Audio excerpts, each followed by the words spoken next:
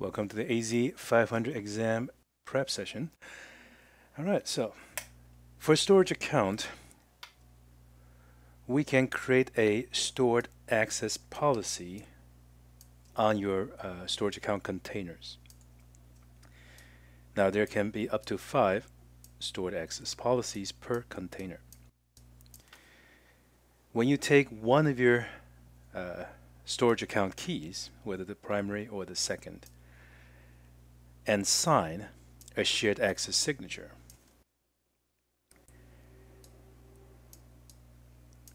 the recipient of the SAS can present it when making REST calls against the storage API. By using a stored policy, whenever we want to shorten the validity period, or if we need to change the access rights, because our shared access signature does not include the permission within the SAS, we can simply modify the policy. Okay. An ad hoc SAS is one which the signature contains the permission, the timestamp, when the signatures start to become valid and when it becomes expired. Those things are built into the shared access signature. Now, the only way, if you had to change your mind after you have signed a shared access signature, is rotate the storage account key, which you use to sign the SAS. All right. So remember, stored access policy is what we use to reserve the rights to revoke such a permission grant. Kerberos authentication is used for Windows domain authentication. Azure offers Azure Active Directory domain services as a hosted domain controller. Now, to deploy AADDS, you must have a dedicated subnet, okay, and 2 IP addresses will be located in those subnets. So they help you, they help your server actually in that VNet to join the domain. So they will be your DNS server. Okay. Once you join the domain, you can use all the Kerberos and LDAP services. Now, naturally, you may sync your on-prem AD using AD Connect with your Azure AD, so your AADDS will have the same set of credentials. So assuming that a person may try to log on to this domain joined VM, right? Because your on-prem AD is synced with AADDS, and a person can use the same credential for both on-prem to log on to the Azure VM. Now, typically we set up VPN, site-to-site VPN, as a mean to have a private connections between on-prem network and your Azure network. Having a VPN does not right away allow your server to authenticate themselves or with each other. Okay, so you must either stretch your on-prem domain over or stand up another child domain up in Azure to provide Kerberos services. On-premise data gateways purpose, it's not for Kerberos authentication. What on-premise data gateway helps us achieve is so that when we have an on-prem network, now we may have a, say, SQL server. Now there are data in those SQL server we'd like to access. On-prem data gateway is an agent that has TCP connections to that SQL server. It latches onto an Azure relay. So then services such as Logic App, Power BI, okay, all those services, all those platform as services that runs in the Azure cloud can go through the Azure relay and access data that's not otherwise accessible from the internet. If you're using Logic App, you can use a SQL connector through a on-premise data gateway.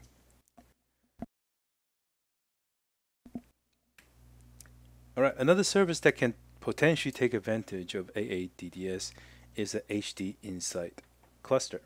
Now, HD Insight is a Microsoft fully managed Hadoop cluster. Okay. Now, if we had deployed an AADDS, the HD Insight can join the domain and authenticate users using the same on-prem credential. All right, so keep in mind, in order to support Kerberos, we're going to have to deploy AADDS, Azure Active Directory Domain Services. All right. When you set up a AD Connect, there are various ways for users to perform the sign in. This diagram depicts pass-through authentication. When a user is trying to access an application that's protected by Azure AD, okay, the website goes, well, I don't really know who you are. Would you mind signing in for me? And because the app depends on Azure AD, the app forwards with a redirect to Azure AD. Now, with the pass-through authentication, your user will supply the username and password. Azure AD encrypted, placed on a queue. And here's that pass-through agent that constantly monitors the queue. And then it passes through. This is your on-prem domain controller. This is your on-prem Active Directory setup. So keep in mind, with the pass-through authentication, your domain controller is doing the verification. Therefore, if you have any sort of security policies, it will apply. Okay, everything that you set up as a domain policy, it will still be enforced by the domain controller. Now, the Active Directory is going to do the verification and return the results back to the client. The agent then sends it back to Azure AD, and Azure AD completes the sign-in process by issuing a standard JWT token representing the user, and the JWT is presented to the website for logging on, for access authorization. Now, the pros with pass-through authentication is that it's really simple to set up, okay? And there's a single source of truth in your domain controller. Passwords are not, or password hashes are not further synchronized to Azure AD, and it's fairly straightforward in terms of deployment. Okay, you just need an agent somewhere that has communication channels to the domain controller, and you're good to go. Now, this well,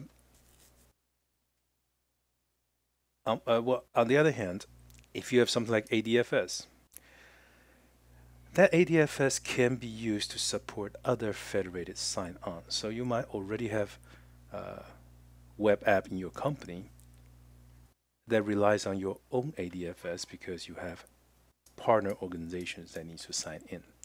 Okay, so if that's the case, pass-through authentication can't help you much here. Okay, it won't be able to support your web app that needs to sign in your partner employees. All right. And frankly, to make sure the ADFS deployment is secure, it's quite a bit of overhead. All right. But in either case, pass-through authentication or ADFS, it is always the domain controller that does the verification. Okay. All right. So the end result is that your employee can be at home, fire up a home computer, visit web app, and continue to use your company credential to sign in. Single sign-on.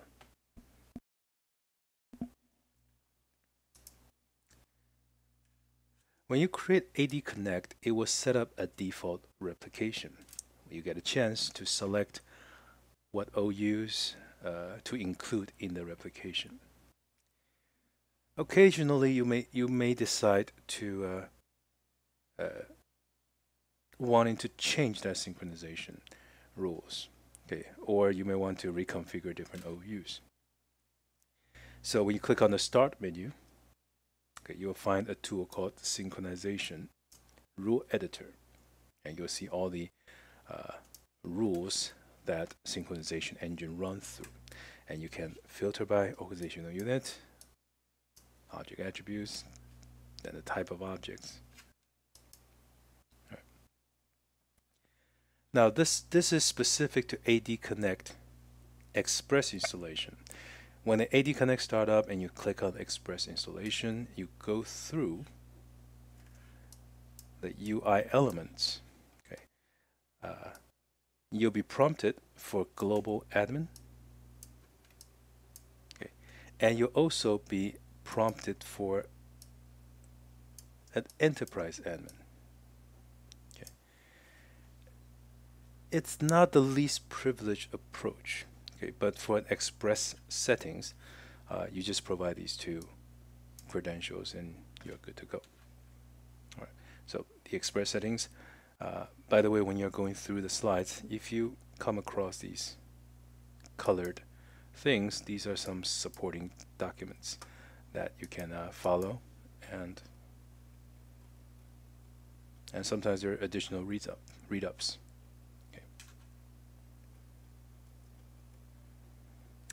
So what we added when you are going through the AD Connect. Now, most of the times, we will associate our tenant with a vanity domain. In this case, fabricononline.com. Now, you're going to have to make sure it's a verified domain, and we can then synchronize users to that UPN suffix. Our goal is try to keep your user using the same ID both on-prem and in Azure. So the person doesn't have to remember one username for your cloud stuff and one for your on-prem.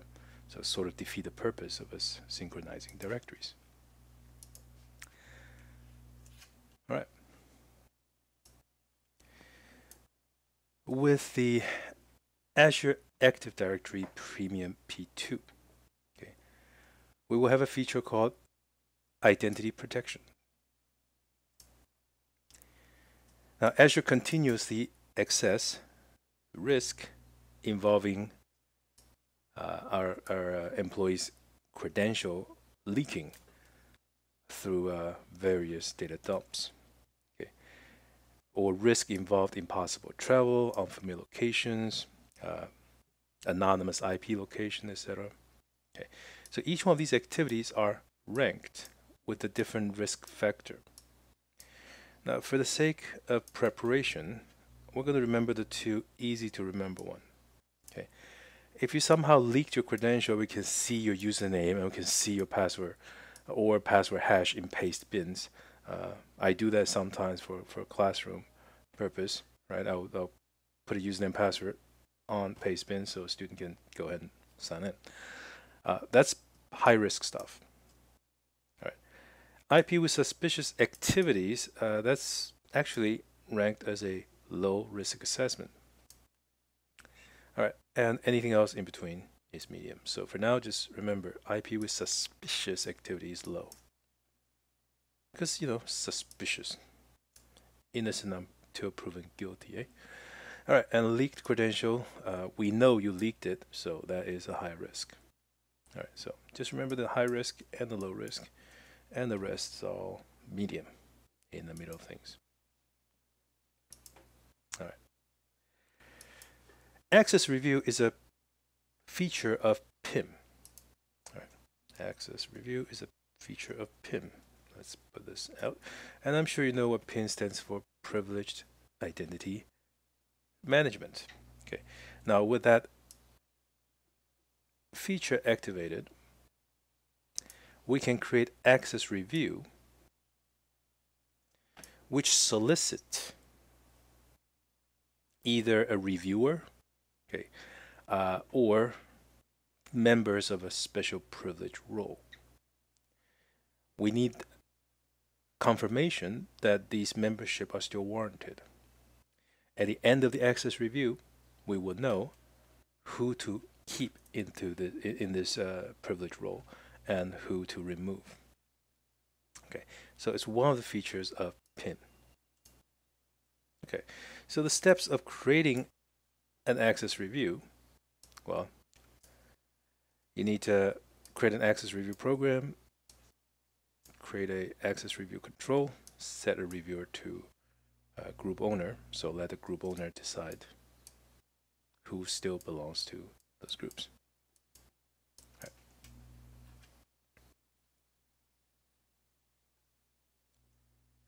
Access review program, access review control, select reviewer.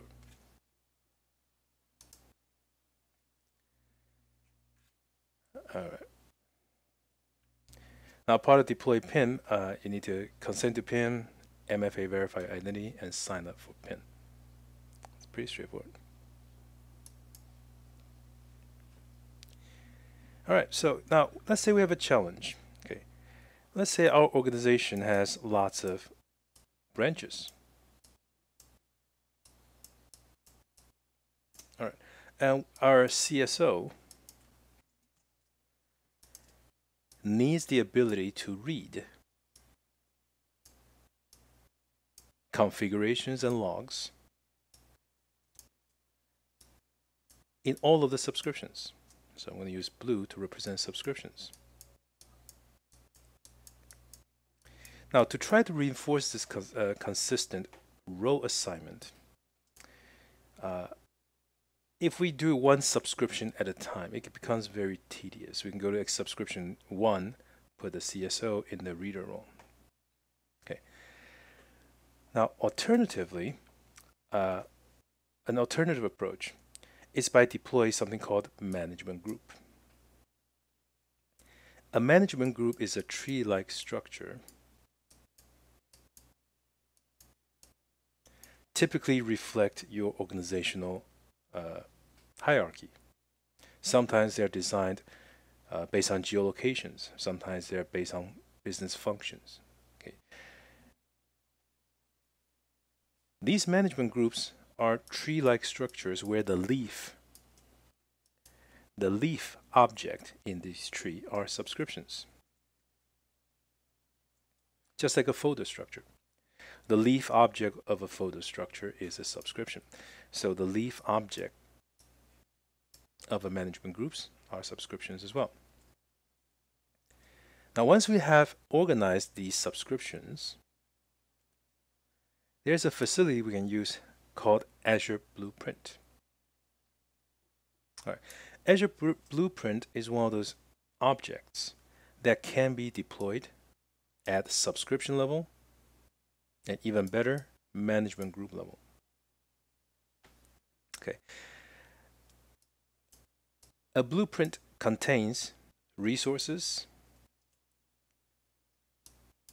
role assignment, policies, and resource group all rolled into one. So when you deploy this blueprint to a management group, you will then be able to consistently apply these role assignments.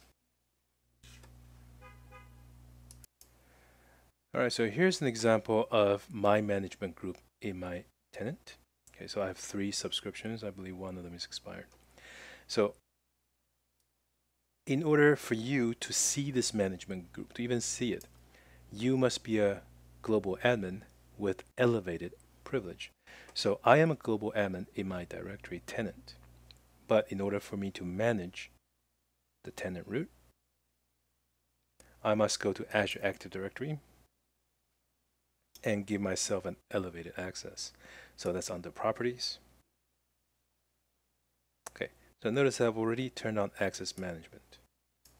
Now, the important thing I want to remind you is that Directory Tenant Global Admin manages directories.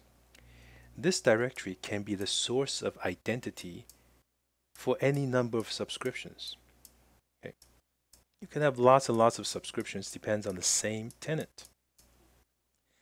Global admin can manage the directory, But by default, they can't. By default, they cannot just go to these subscriptions and start willy-nilly create stuff, modify things. Yes, they can add themselves to a variety of roles to make that happen. Okay, but by default,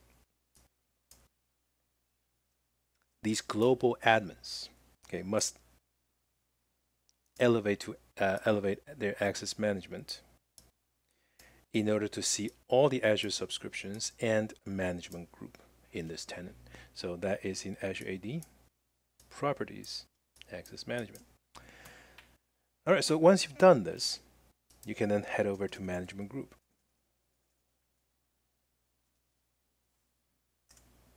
Now, this is a tree-like structure. Let's say I want to organize my organization based on geography. All right. So I'll create that. And what happened is once I lay out the hierarchy, I will then move these subscription objects into their appropriate branch. Okay, so it takes a little time to get that. And I can navigate into it and then create another child. So I have East, US, I may have Boston, New York City, etc. Okay, so this forms an upside down tree, basically. Okay, just like that. Now, each one of these management group, for example, this is the tenant root, right? We can apply policies. We can apply role assignment. And notice I'm a tenant root. So what that means is if I make a role assignment here, it will flow down to every subscription below the tenant root. All right. Now, if you go to policies, you can define some corporate policy that applies to all the subscription at once. Blueprint, if you have one. Okay. So here I'm going to start with one of the out of the box blueprints. All right. Now this blueprint can be stored. In this example, I'm going to store them right at tenant root. Blueprint contains artifacts. Okay, so the different kind of artifacts includes a bunch of policy or initiative assignment, like that. All right, so I can say I want some built-in policy or initiative. All right, so I'll add this. And notice this setting applies to the subscription. I can then add other artifacts. So for example, I can add a resource group. So this makes sure whoever received this blueprint will always have the same resource group. So I want to make sure all my subscription has an audit RG. Okay. Audit RG. So there will be consistencies across all my subscriptions. All right. And locations, where should this be? All right. I can just say it's going to all be East US. Now with this resource group, I can add more artifact within that resource group instead of to the subscription. So here I can add another artifact that is another set of policy, only affect that resource group. I can also add role assignment. So my CSO will always be reader of a specific group. All right, like that. All right.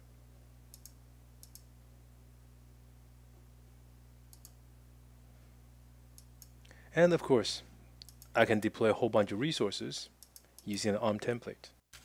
So the drop-down box here should contain an ARM template. I can supply the ARM template as well as the parameters here, and these resources will be created consistently. All right, so once you save it, you have a blueprint draft. All right.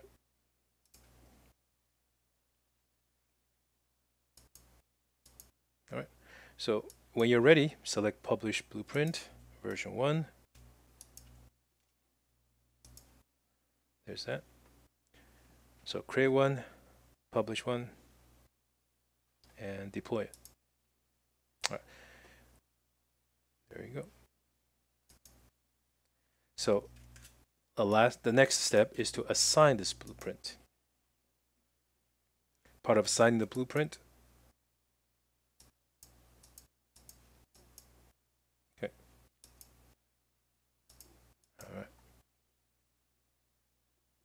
And notice blueprints are assigned to subscriptions. Unlike ARM templates, are assigned within the resource group. Blueprint can be assigned to multiple subscriptions at once. All right. These are parameters to those policies that you'll fill in, and once you assign, it gets created, and there's that. All right, so only Azure Blueprint can be deployed against subscriptions. All right. So once you organize your subscriptions, use blueprints to deploy them in mess to have some consistencies across subscriptions. All right, so Azure Container Registry is where we keep our container images. All right. To upload image, you need to have a contributor or ACR push. All right.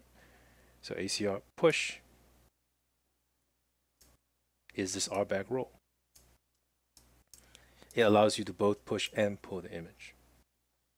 All right. So if you want the ability to download an image, which is known as pulling an image. So notice owners, contributors, reader, arc push, and arc pull. They can all download images. All right. So there's that.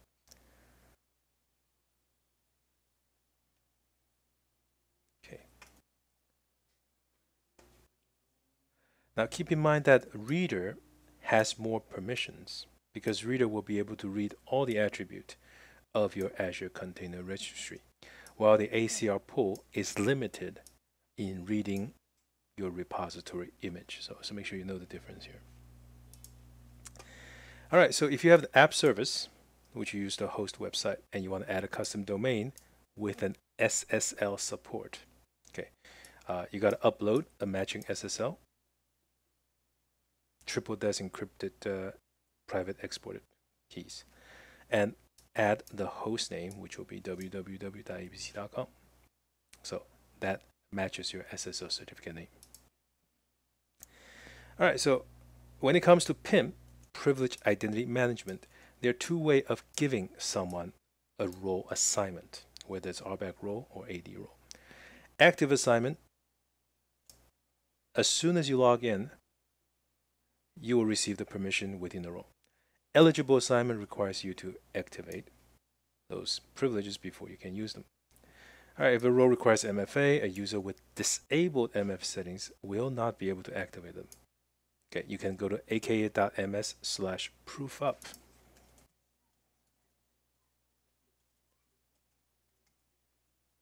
To proof up to provide the MFA material before you try to activate your roles. Now, a user can self-approve the request, right? If that PIM role contains the same user as the activation approver. All right, so don't have to wait for another person to approve it. Azure Active Directory Integrated Authentication. If you have a workstation that's AADDS domain joined and you use to access a service like a SQL Server that has Azure Active Directory Integrated Authentication, your OS token handling will just pass on the token.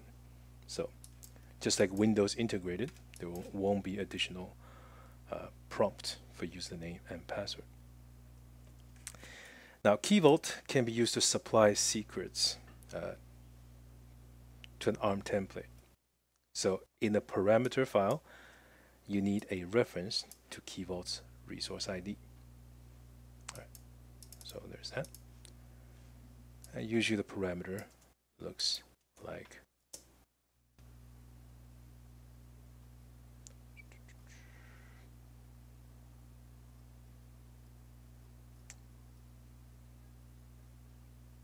All right.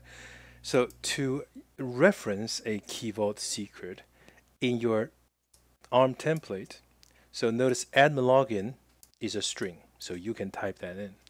But admin password is a secure string. When a type is declared as secure string, in your parameter section, you can prepare a parameter file. Now, in that parameter file, you'll find that the admin password is not actually collected during deployment. Rather, the admin password is a reference to a key vault location. And as long as the key vault is set up for template deployment, these secrets can be pulled during deployment time. And the purpose of this is so the person who deploys the service doesn't need to know the passwords. All right. If you have a subscription you'd like to transfer to another user, keep in mind the person who we are transferring to has to be an account that's native to a AAD tenant. Okay, it cannot be one of those Microsoft accounts or federated OpenID Connect accounts. All right, so it's well documented here. Okay. All right.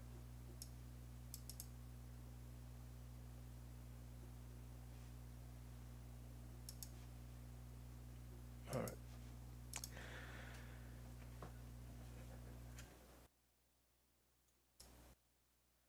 When we deploy an Azure Kubernetes services, the advanced networking option, that is deploy our container, our pods, to receive a VNet IP.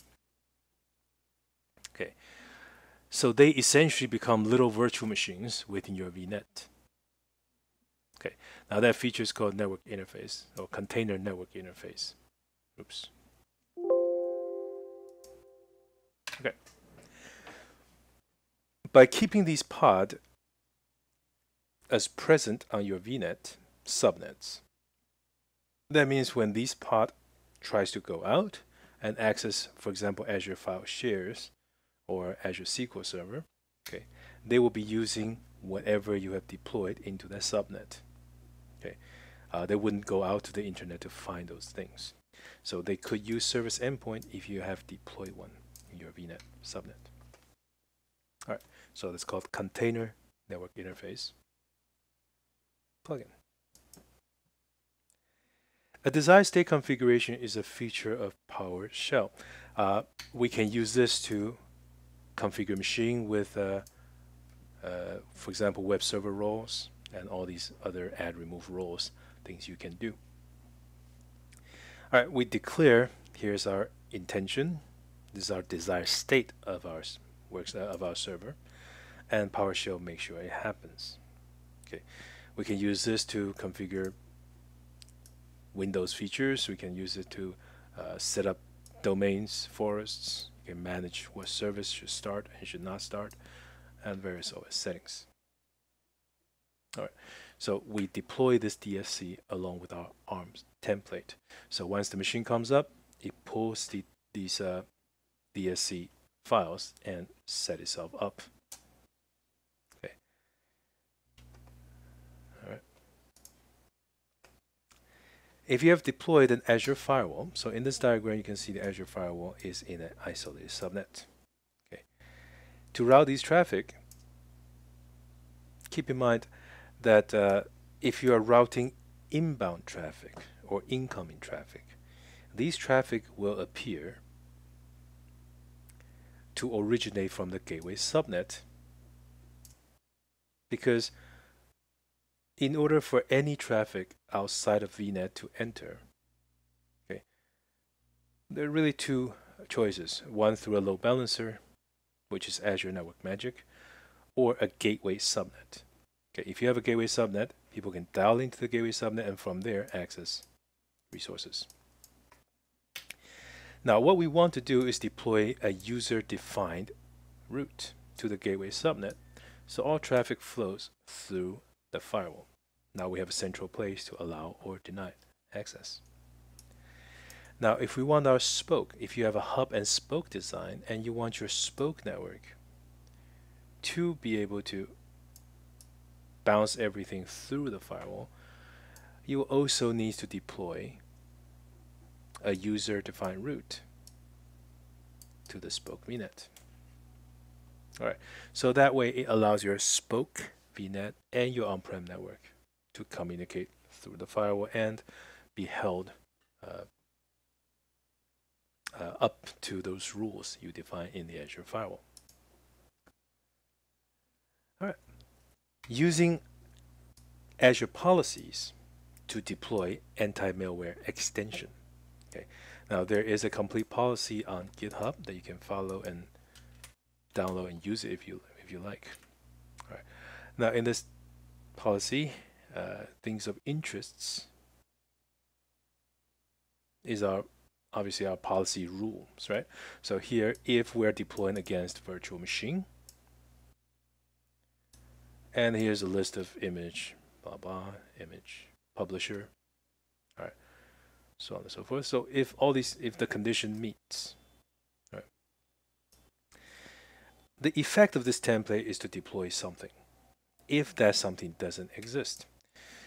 So when you're deploying a virtual machine, and if you did not include this extension, and this extension is known as IaaS, anti-malware. Okay.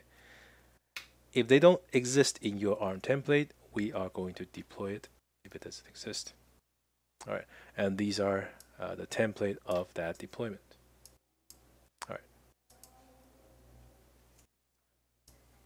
All right, deployment, and that's the keyword to remember. Effect deploy if not exist. One other thing to remember is that if the effect is deploy if not exist, who is doing the deployment, right? So if you choose that effect, your policy must be associated with a managed service identity. So these things can be deployed. If the effect is audit only, then you simply record something as violating the policies. But if your effect is deploy if not exist, then you must supply a managed service identity. All right, AKS to ACR, just remember you need to have a service principal, and that service principal should have some RBAC roles, right? Contributors, ACR pool, whatever. Okay. Now, this is the old traditional way to do it. Today, you can update an existing AKS by attaching it to the ACR. It will save you all that creating service identity business. Now, if you like to create a brand new AKS cluster, you also have that choice. Okay, AKS create cluster and make sure it is attaching to the ACR by name. All right, so those are two newer way of doing things. In the past, we used to create a service principal and then we assign RBAC roles to the service principal. Today, all you need to do is attaching. All right. Now you can place a read-only resource lock on the resource group. When you do that, it prevents any additional change to the resource group. You will not be able to deploy any more resources. You cannot delete any resources in that resource group, and certainly cannot write to the resource. Activities such as start and stop VM actually presents a write to the object's property. If you cannot write to that object's property, then that action will fail. So if you place a read-only resource lock, you won't be able to start or stop VMs.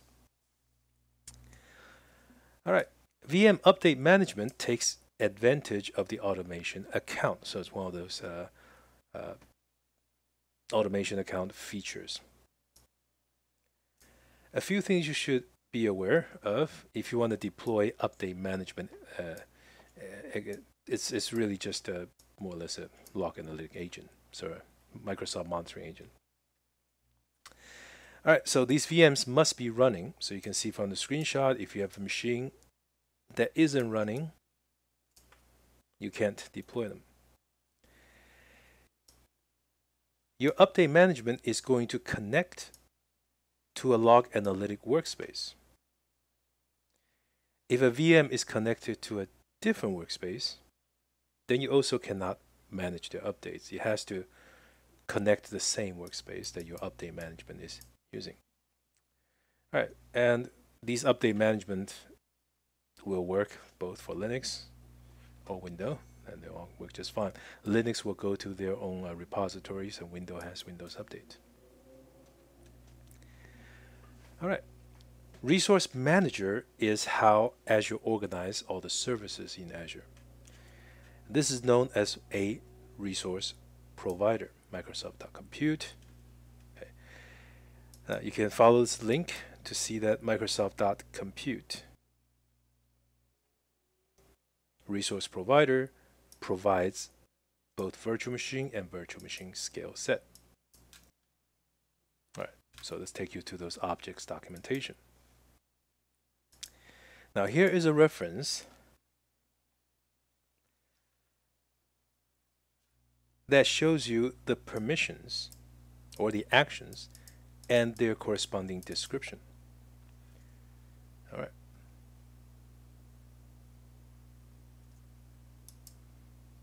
All right, so resource provider, resources, and what you're trying to do against those objects. All right. An RBAC role is simply a collection of actions you are allowed to perform, right? So we create a role-based access control. A role encompasses these capabilities. All right. Write a gallery image, read an image, so on and so forth. So if your role contains Microsoft.compute/star, you simply can perform everything you see within a compute. Okay, so that's a whole lot of things. All right. So that means you can do all of these things you see because, star.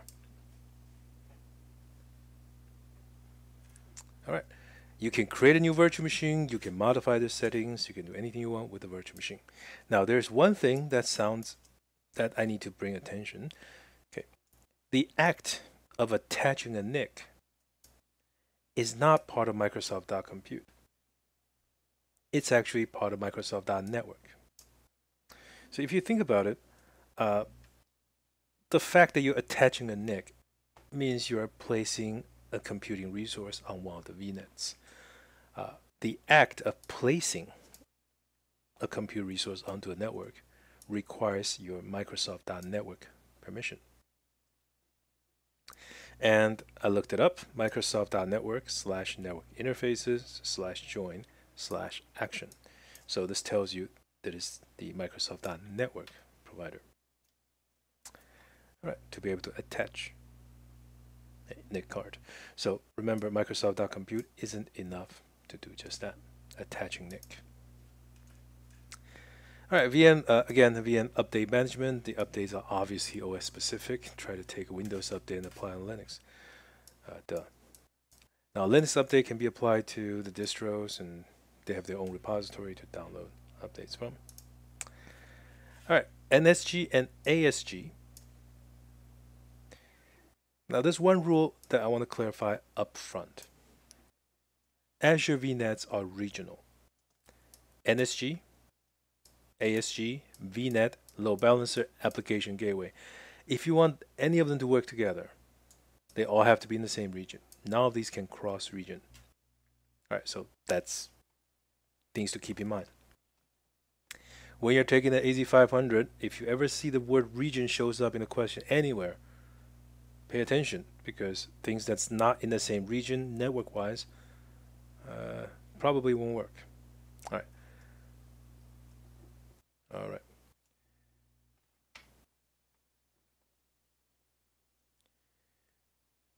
So here in this subnet, we have 4 machines. All right. These 2 machines belongs to Application Security Group 2, and application security group 1. I suppose that's 2, that's 1. And we have application security group 3 and 4 representing 4 machines. All right, so let's see. We want to allow VM4 to talk to VM3. All right, so we need an ASG to ASG. Allow VM1 and 2 to the internet. Okay. All right. So how many NSG and rules do we need? Okay. Allow VM4 to VM3, that would be 1 rule. Allowing these to the internet, you know what? I'm just starting to debate. Maybe we don't need to worry about that because that's actually a built-in rule. Stand corrected. All right, so you just need this guy. Now you want to prevent 3 and 4 to the internet, so you really just need 2 rules. And of course I screenshotted this, so I can't really change that, huh? Oh, I got my ways. I'm just going to like black it out. Yeah, that works. Alright, just gotta work with me here. Alright. Now you can have a single NSG bound to 4 NIC.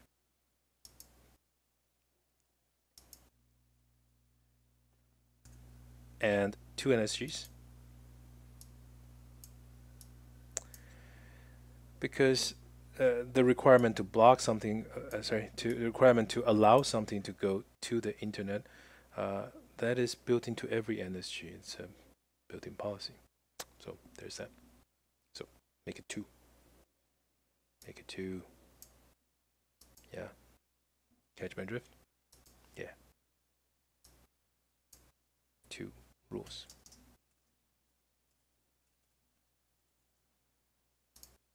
Of course, I screen cap this. All right, so flow logging for NSG. Your NSG is going to allow denied traffic all day long.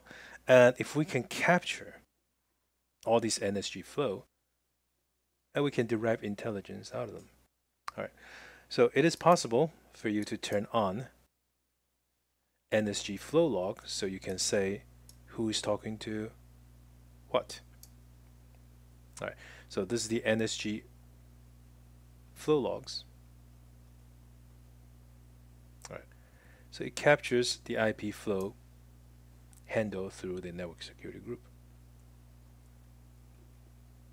All right, so it's going to capture all these information. When you have some time, take a look. It's all the source, destination. Okay, so this is a 1 sample record. All right. Now, what we're interested in is how to enable this flow log. All right. So there are a few steps you should be aware of. Naturally, you need a virtual machine.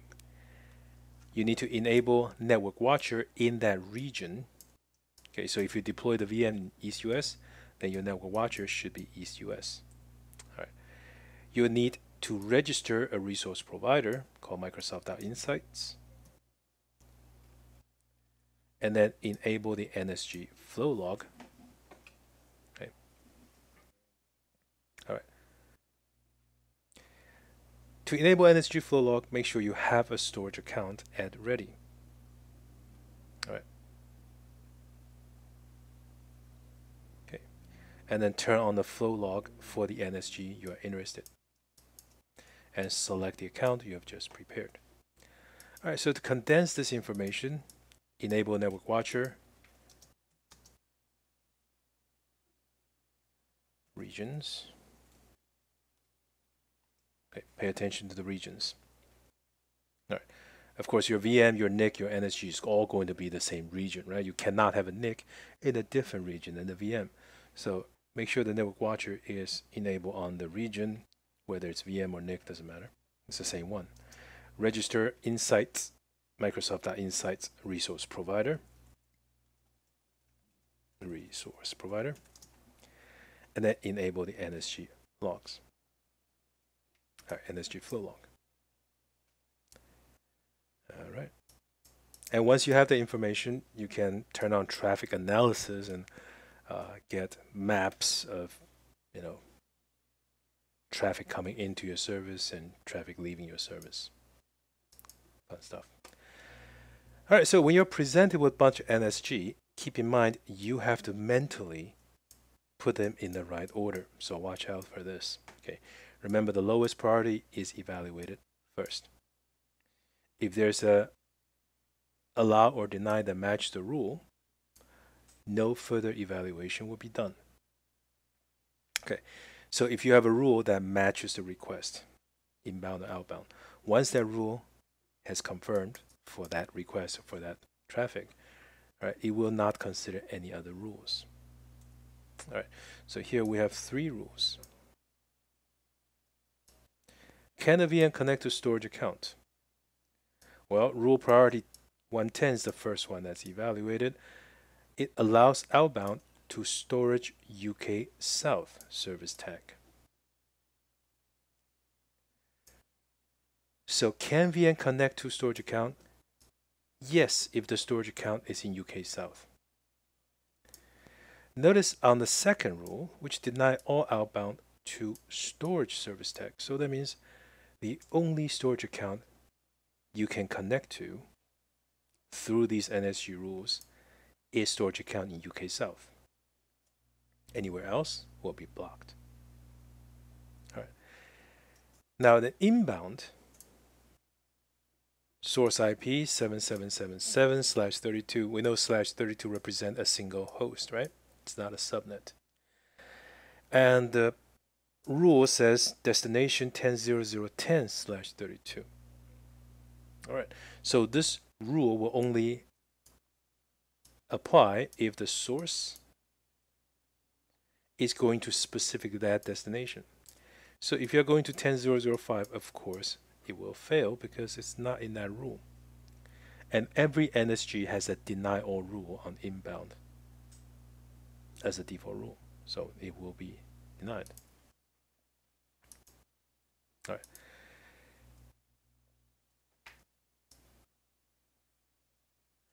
Now, here's something that I wanted to stress. Okay. A Key Vault, first and foremost, is an Azure resource.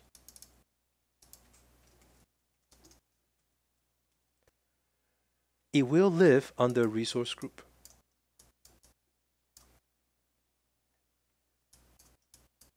Users will have RBAC access, just like any other resource, just like storage account, just like VM, just like VNet.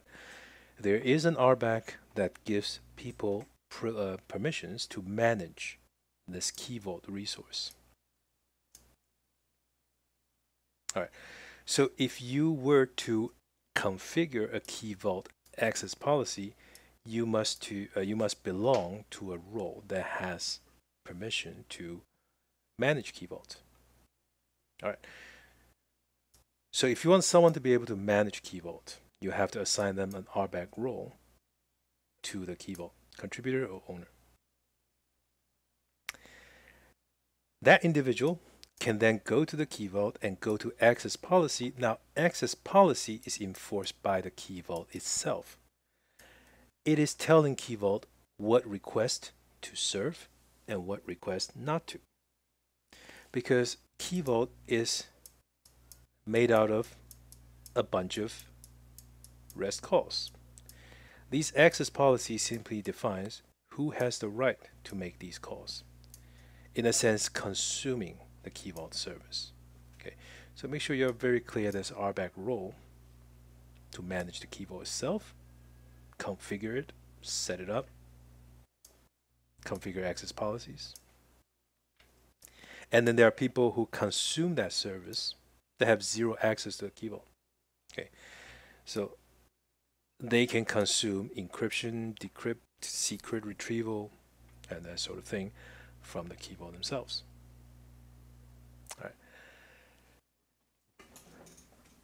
The Key Vault can be used to supply a key for the purpose of VM disk encryption. All right. So you can use Key Vault key for bring your own key. The virtual machine has a managed identity. Now you gotta give that managed identity these permissions. Okay, they need to be able to wrap and unwrap keys because the VM identity is responsible to unwrap the symmetric key to decrypt the disk. All right. Now, Key Vault must be in the same region as the VM. For natural reasons, you really don't want to consume a service from far away. Okay, that just adds to the latency of the process.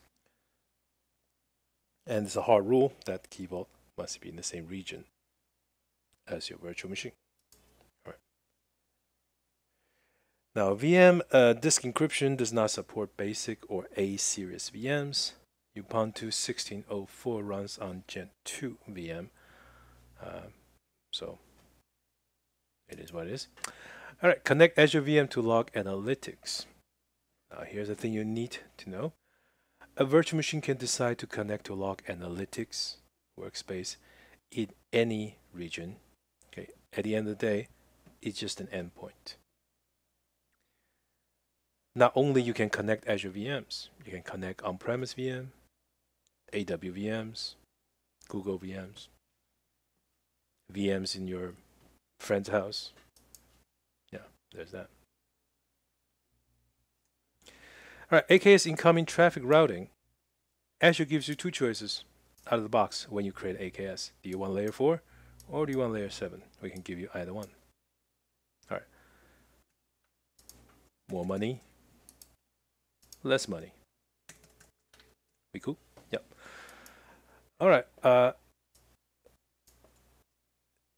If you're an AKS purist, okay, and because your plan is one day take all your pods containers out of Azure and jump to, say, Amazon and jump to, say, Google.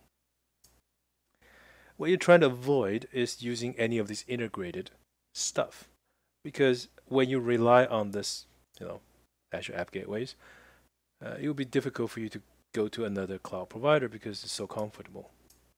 A checkbox, boom, WAF,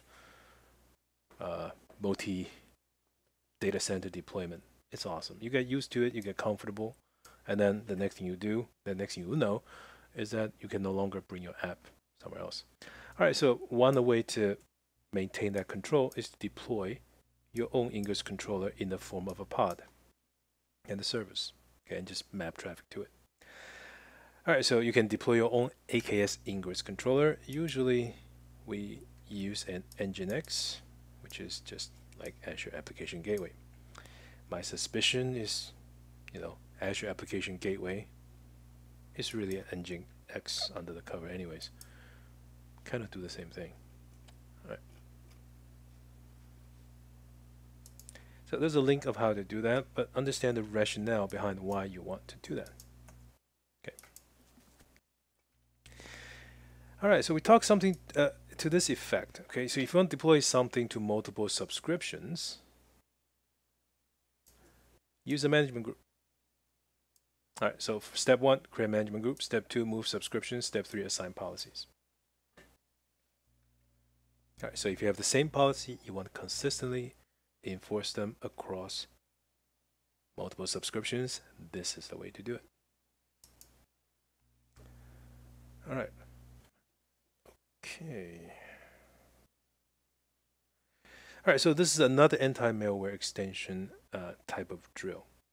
All right. Keep in mind, if you deploy the policy to a resource group, okay, that will wind up deploying anti-malware to all the VM within that resource group. So pretty convenient. Azure Security Center has an adaptive application control. All right. So the purpose of that is to identify what is the potential malware. Okay, so we can control exactly what application should run on those machines. All right. You can also use that to stop some program from running on your infrastructures. All right, so it's very similar to the way the app locker behaves. So it helps you improve your compliance with local security policy that dictate the use of only licensed softwares. Okay, so that's called adaptive application control. Keeps an eye on what you can run on those infrastructure VMs.